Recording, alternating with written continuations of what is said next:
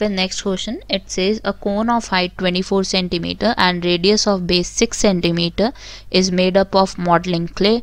A child reshapes into it in the form of sphere. Radius of sphere is, so that means volume of sphere equals volume of cone according to this question. Now volume of sphere is 4 by 3 pi r cube and volume of cone is 1 by 3 pi r square h.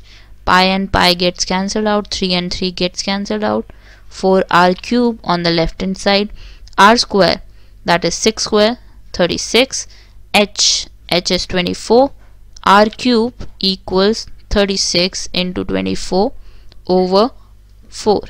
Now 24 and 4 gets cancelled out with 6, and 36 into 6 is 216, and for 216 we can write it as 6 cube.